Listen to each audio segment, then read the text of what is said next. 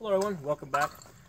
Today I want to talk about what ammunition should you be stockpiling for the zombie apocalypse. Okay, now I don't care however you fantasize the zombie apocalypse, whether it be a communist takeover, or whether it be Obama and Hillary actually turn into real zombies and are out eating people's brains, and basically all the Democrats become zombies and they're eating people's brains. So however you want to fantasize about that, that's fine. But let's get into what ammunition should you be stockpiling? And the first question I'm going to ask is how much ammunition should you have stockpiled? Okay, and what I'll usually tell people, you should have a minimum of 2,000 rounds in reserve that you don't use. Okay, and then you should have another 2,000 rounds of ammunition that you have set aside for practice ammo. Okay, and of course you can rotate it, but you never want to get lower than that. You always want to have 2,000 rounds of reserve, and then 2,000 rounds of practice ammo. And like I said, that's the minimum. Depending on how much cash you have, I mean, you can go up from there. Okay, so that's the first thing I want to put out there. Now, the question becomes, what caliber should you be stockpiling? Okay, and I'm going to answer this two ways. Okay, the first way is the easy way, the simple way, and I'm going to tell you, well, look what ammunition the military uses, because that's been tested and there's a reason why they use it. So that's probably a good place to start. Okay, and what do they use? The military basically uses 223/5.56 in AR style rifles, and they use 9mm in either SIGs or Glocks or some Berettas or some reliable platform. Okay, so that's the easy answer. Okay, now let's get into into the second part of this. What ammunition should you be stockpiling? Well, when you're stockpiling ammunition, there's two concerns. Okay, because it's a question of storage. Okay, there's volume and then there's weight. Okay, because your ammunition is going to take up a certain amount of volume. Okay, and then there's also the weight issue. Okay, because ammunition weighs something. Okay, so I'm going to go with the two extremes. I'm going to go with the one that makes sense and the one that makes absolutely no sense. Okay, the one that makes sense, the most sense, 223. Okay, now again, getting away from the fact that the military uses this and has been using this for 40 or 50 years. Okay, this box of 100 rounds of 223. Okay, when I put it on my scale here, okay, it weighs 2.5 pounds. Okay, so it's 2.5 pounds for 100 rounds. Okay, at the other extreme, I have 100 rounds of shotgun ammo. Okay, 100 rounds of shotgun ammo, 9.5 pounds. Okay, so not only is this huge weight difference, but there's also a bulk difference. This takes up a lot more space than this. Okay, so as far as stockpiling ammunition, that's a big concern. Okay, that's a major concern. How much it weighs. So if I need to move it around, I can move it around. How much space it will take to store it. And it's also a concern, of course, if you're carrying it on your body. How many magazines are you going to carry? Well, are you going to carry 100 rounds of this?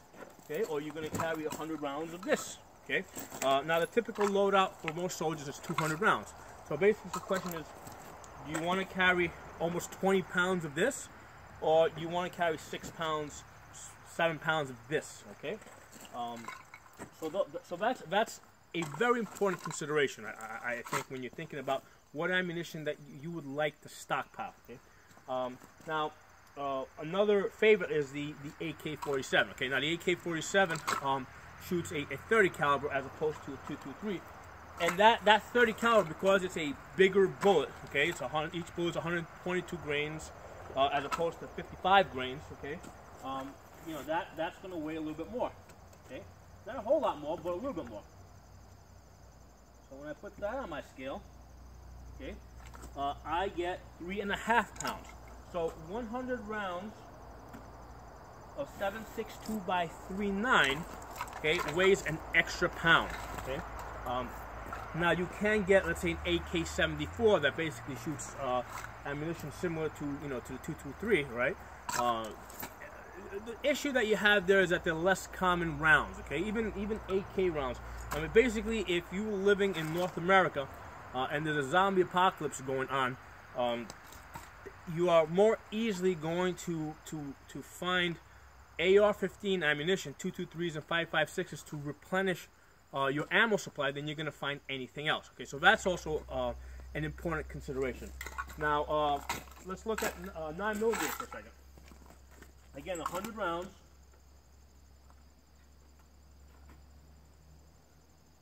Here we go. 6.5 pounds. Okay. So again, the 223 caliber, you know, is the winner here. Okay, that's the lightest, and it takes up the less space. Because even with 100 rounds of that, compare 100 rounds of that to that. So any way you look at it, whether it's like this or like this, you know, this takes up less weight and less volume. Okay, so to me that's a major consideration. Now you're gonna need a backup pistol, right? So basically, I would probably carry, you know, 2 magazines of 9mm, you know, for a handgun, for a 9mm handgun that I'd be carrying. But I'm going to invest most of my, you know, most of my stockpile space in 223, okay? Because that's what makes the sense, both, as you know, from every which way you look at it. From the direction of, first of all, it's pretty cheap, okay? Second, from the direction of what you're going to be able to most likely replenish down the road, and also the rifle itself, okay? I mean, I think AKs are great guns. I practice with them all the time, but you know, it's easier to find parts for AR-15s than it is for AKs, and also AR-15s are easier to work on. Okay, it's easier to take them apart as opposed to AKs that have like these rivets. I mean, basically, you need, you know, you need equipment, more equipment to work on AK-47s compared to AR-15s. Okay. Oh, one more thing I want to talk about. How about reloading? Okay, over here on this side, let me move this stuff out of the way. On this side, I have my reloading material. Okay, got primers. I've got the powder here, and I've got bullets here, heavy. Okay. Well, here's the thing. Weight-wise, see, here's the point I'm trying to bring out here is that you're not saving anything by reloading as opposed to buying the actual ammunition. Now, there are benefits to reloading. I mean, if you reload very carefully, you can get greater consistency and you know, and more accurate rounds. Okay, and that, I mean, that accuracy is not something that you're going to see, you know, in 30 yards. It's something that's going to present itself out to like 100 yards. And you know, again, we're talking about minor differences here. But there are benefits to reloading, you know, especially in recreational shooting, in target shooting, in hunting. Okay. But for a zombie apocalypse, all right, I don't think there's a benefit to reloading. First of all, volume-wise, you're still taking up a lot of space. Okay. Then there's also the you know, there's the weight factor doesn't change. I mean, bullets and brass, all that stuff, you know, still weighs the same. Okay. But then you also have the thing that you got to actually do the work. You got to put this stuff together. Now, there's also the equipment, okay? Because now, in addition to the space for this stuff, now you need space for all your equipment, okay? You know, all the presses, all the dies, all that stuff, okay? So you have the space and the weight of the equipment, okay? You know, and then you also have the fact that you actually have to do the work to put this stuff together, okay? So you know, I'm not against reloading. I think it's great. I like to reload basically for expensive calibers, okay? You know, I do not reload 9s. I do not reload, you know, 223. You know, I don't reload 308s. All that stuff's cheap, okay? You know, I'll reload like, you know, 357s, 44 Magnums, 454 Casull, you know, 35 Remington. You know, that's the kind of stuff that I'll reload, and there's an actual cost savings, okay? You know, I'm not going to save any money by reloading 9mm or 223, so I don't reload that stuff. Okay? But that's the issue. You know, if you're stockpiling for the zombie apocalypse, okay, you know, if you want to reload, that's one thing, but don't buy this stuff for the purpose of stockpiling. Okay, that stuff is not something that's going to be useful to you. You're better off taking that same money and just putting it into the actual ammunition. And you know, that's the winner right there, the 223. Thanks for watching. I'll see you guys next time.